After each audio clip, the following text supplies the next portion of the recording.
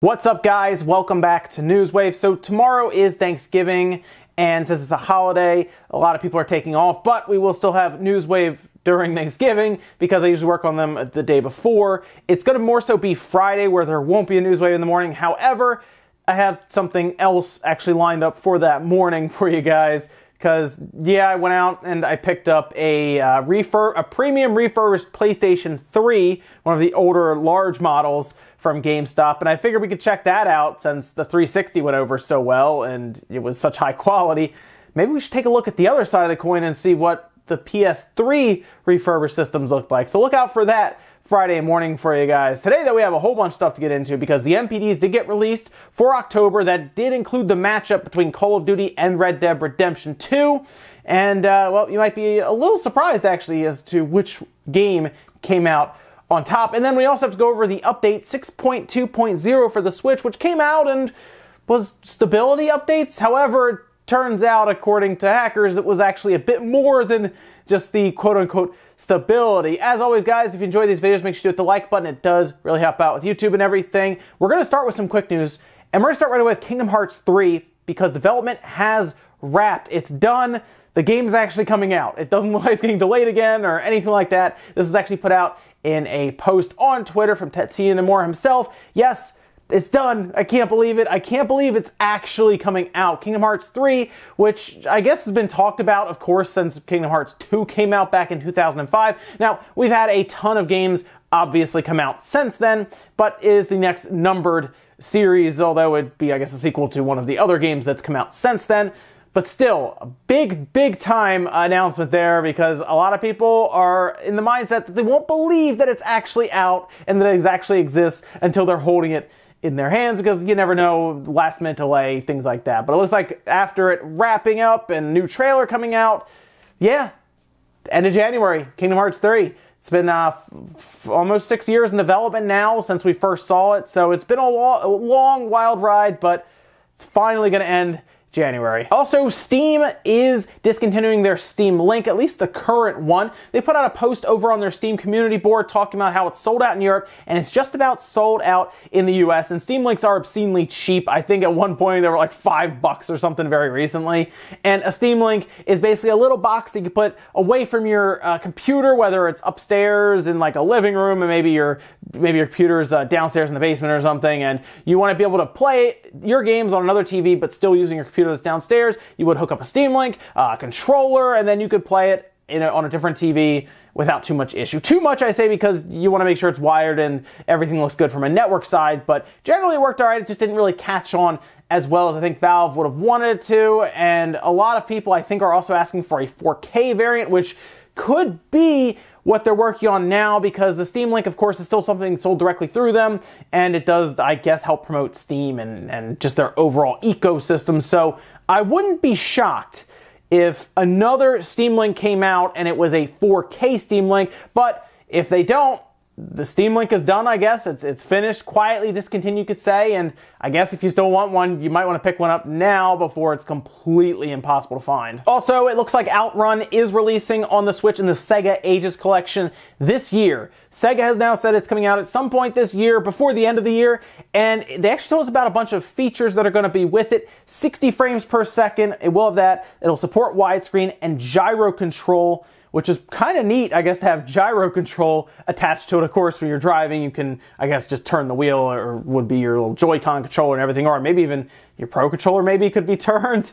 But at that point, I guess you don't really need the Pro Controller as much as if you're turning, you just need buttons. But Outrun, the next, I guess, next game in the Sega Ages lineup, coming sometime before the end of the year. It could be, I guess, like right at the end of December even, so we'll see. And guys, with some of the quick news out of the way, let's jump into some of the bigger stuff. We're starting right away with the NPD sales. Now, these are all the sales in the United States, and it generally tracks digital and like physical, but not for every brand. For example, Nintendo doesn't share their eShop sales, so all of their stuff is just physical. I believe Activision Blizzard doesn't share things like their PC digital sales through Battle.net. So it is kind of hit or miss. They do try to mark it with asterisk, which when we look at the list, I will kind of point out what each one means and what digital is not counted and what digital is counted. But of course, this saw the release of some big hitters for the holiday. That includes Call of Duty and Red Dead Redemption 2, two games that I expect to sell very well throughout the holiday, even outside of October. So going into November, December, yeah, obviously people are going to go to the store and be like, yeah, I'm going to get Call of Duty, or yeah, I'm going to get Red Dead Redemption 2. That's not an issue. But they still had to kind of go up against each other. Remember, we had Call of Duty release earlier in the month, so it had more time to sell, whereas Red Dead Redemption 2 released basically at the end of the month. However, we did hear that Red Dead Redemption 2 had a massive opening, but we heard Call of Duty did pretty well too. So, who do you think took the top spot between Red Dead and Call of Duty? Well, it was Call of Duty, actually. Yeah, Call of Duty and Red Dead Redemption 2 are already the top two selling games of 2018, just like that. That is how powerful both of those brands are. Now, Call of Duty, of course, comes out every year, so I do think it's kind of more impressive that that game is still that powerful despite it coming out every single year. Of course, it's different studios, different ideas around the Call of Duty brand, whether it's World War II or Black Ops, just straight up Black Ops 4. No campaign. In fact, it was actually made a point that the fact that there's no campaign there didn't seem to affect sales at all. It did great. This is a very, very strong opening month for Call of Duty, topping the charts, topping the year instantly, and yes, beating out Red Dead Redemption 2. How about we take a look at the top games here you're going to see on the chart, and then yes, Call of Duty at the top at number 1. Black Ops 4 does not count, according to them, the sales through PC Digital. So the PC Digital sales, I guess, are not counted through that. Red Dead Redemption 2 at number 2. Assassin's Creed Odyssey at number 3. NBA 2K19 at 4. Super Mario Party, and that is not counting the digital sales through the eShop. Those are just physical sales over the counter in stores. Soul Calibur 6, actually a pretty good opening there for Soul Calibur, a fighting game, at number 6. FIFA 19 at 7. Marvel's Spider-Man at 8, Madden NFL 19 at 9, and then WWE 2K19 number 10. Call of Duty Black Ops 4 topped the charts for each individual software sale on both the PS4 and the Xbox One. And as for the Switch, it was Super Mario Party that actually topped that chart, with Mario Kart 8 following up right behind it. I keep telling you guys, Mario Kart 8 will probably catch Mario Odyssey for Nintendo's best-selling game so far in the Switch's lifespan, and I think that's going to happen probably in the next few quarters. You're going to see it slowly overtake it. As for the hardware, the PlayStation 4 was the top-selling console in October. I think that's kind of expected with the marketing they have with Red Dead, and of course, a lot of people will just buy a PlayStation 4 if they want to get like a Call of Duty game or something.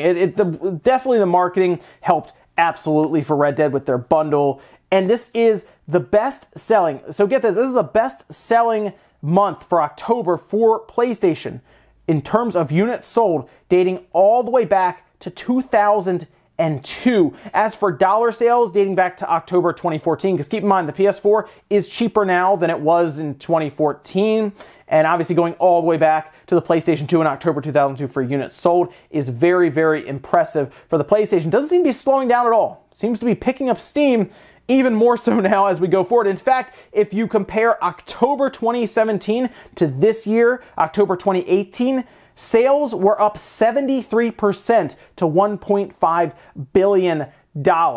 That's insane. So yeah, gaming's all right. Red Dead Redemption 2 obviously helped out. Massive sales right there. As for the Switch, it appears that it's actually downturning a bit from last October, but it makes sense if you really think about what came out at the end of October. Yeah, Mario Odyssey. Mario Odyssey sold an obscene amount of copies, like 9 million in its first 30 days or 40 days on the market. So that makes sense why it would have a bit of a downturn in October as opposed to last year.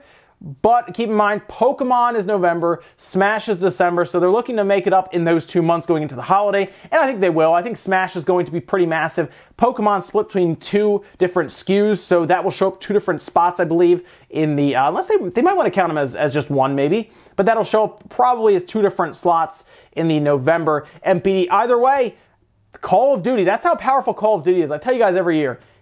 It's so strong of a seller that even Red Dead Redemption 2, despite being at the end of the month, still couldn't knock it off of its throne. The big question now is, will Red Dead Redemption 2 be able to take November? Because otherwise, that means that Red Dead would come out and not be able to take an NPD at all. It's a massive seller, obviously, but still, it wasn't able to take an NPD if that's the case. We'll see what happens in November, but Pokemon might throw a monkey wrench in that whole situation, but we'll have to see. Either way, tons of money coming in for video games. The PlayStation 4 at the top in terms of dollar sales and units sold, and Call of Duty taking the top spot in terms of games. Next up, Warframe is now out on the Nintendo Switch. Dropped yesterday at 11 a.m. Eastern Time, and people started downloading, and I saw it started to pop up all over Twitter and even on their Reddits and everything. It runs well. I played it, did some work on there, checked it out and everything. It does run very well, and it's actually surprising, I guess, for a lot of people to see that, although Panic Button has been doing some good work. Now, I noticed looking at it, it is a bit blurrier than the other versions, which makes sense. I think we kind of understand at this point. 30 frames per second seems to be the cap, and it does struggle at times, but for the most part, it's pretty solid. Now, we're going to be doing a full video on this, Evan and myself, because I have to get Evan involved here because he knows Warframe like the back of his hand. He's played so much of this game. So he's going to run me through some missions, explain some stuff to me, and I think it's going to be pretty cool, and I'll share a little bit more with you guys as we get closer to that. But I also took a look through the options menu. I don't know if I'm going to be able to go through all this in that video because the options menu is obscene. There is so much stuff. If you have not looked through the options menu in Warframe on your Switch yet, go check it out. You can do different keybinds. They have different color palettes for if you're colorblind. There is so much stuff. You can change all of the graphical settings, which you can do with the other versions, but the fact that Panic Button took all of that stuff and moved it all over so well is very, very impressive. Pretty cool to see. I'm going to play more of it. Like I said, keep an eye out for a video coming from Evan and myself where we kind of run through it and hopefully give you guys a bit more insight into the game, because one thing that I've seen from people when we did the 5 tips to help you out when you're getting started in Warframe, it seemed overwhelming to a lot of people, and I kind of want to work to fix that and get people more comfortable with the game, because Evan will tell you himself, the game is very good. It's come a long way, and it's going to be pretty interesting to check it out and see how it kind of evolves and how people on the Switch kind of respond to it. Then in our last bit of news, let's talk about the update that came out, Firmware 6.2.0 on the Nintendo Switch. And it seemed to just kind of come out and it said, okay, general stability, that's fine. We kind of had 6.1 that was pretty much the same thing, and no one really said much about it because not much changed. However, 6.2 seems to have changed a lot for the hacking and homebrew community. Not so much for people who are just playing their Switch normally and aren't into that. You probably downloaded it and was like, okay, 6.2, the little number went up 1. Much different in the hacking scene. Michael Shires actually took to Twitter, talked about this a bit, and mentioned that a lot of things seem to have moved around. A lot, actually, and it seems like all of the homebrew and hacking stuff that's going on right now will need to be changed, altered, and updated because Nintendo just kind of moved everything completely and broke a lot of code. Over on GBA Temp, there was a long post put up by Stargazer Tom talking about the exact same thing, mostly talking about incompatible firmware with the incompatible custom firmware solution, files strewn all over the place, new key generation method, just basically everything to kind of mess up all of the code right now for custom firmware. Now, they do also mention, keep in mind, the RCM or the Tegra recovery mode, that's pretty much unpatchable, so that's not really going away on any of the older Switch models. The newer ones, of course, are kind of pushing that out now, cycling that out. But the older ones will pretty much always be able to take advantage of that. However, Nintendo can, I guess, keep making it difficult for people who are modifying, hacking, and running homebrew on their Switch by basically making the custom firmware incompatible that they are running. So no, it doesn't look like Nintendo forgot about them, and I guess they're just going to keep making it hard for keep throwing, like I said, monkey wrenches into the situation to make it harder. I guess if you just don't update, you probably won't have any issues, and that's pretty much what they're going with right now. Don't update to 6.2 until they work to fix it. But one thing's for sure, a small update from 1 to 2 can mess with things this much overnight. So, like I said, Nintendo will keep at it. It's going to be more interesting, I think, when the Switch becomes legacy years later and it doesn't really get updates anymore, because then they won't have to scramble as much to fix just what appeared to us to be a very small, minute detail with the update, and it ends up being a whole thing. Ladies and gentlemen, that's going to do it here for Newswave. If you enjoyed this video, guys, make sure to hit the like button. It does help out. If not, hit the dislike. Leave comments down below about everything we talked about today. Whether it is the NPDs, are you surprised that it was Call of Duty that took the top spot? Were you expecting Red Dead Redemption 2? I think a lot of people expected the PlayStation 4 to take the top spot with Red Dead coming out and the marketing and everything there. Let me know what you think about those results at that point. And what about 6.2? Are you surprised that so much changed behind the scenes without even really being able to notice? I mean, we've seen this before. Going to 5.0 did a lot to change things up too. And then, are you excited for Kingdom Hearts 3? The development's done. I guess it's going gold at this point, and it is coming out. It looks like January, and it's exciting stuff. Thanks, guys, for watching, and I'll see you next time.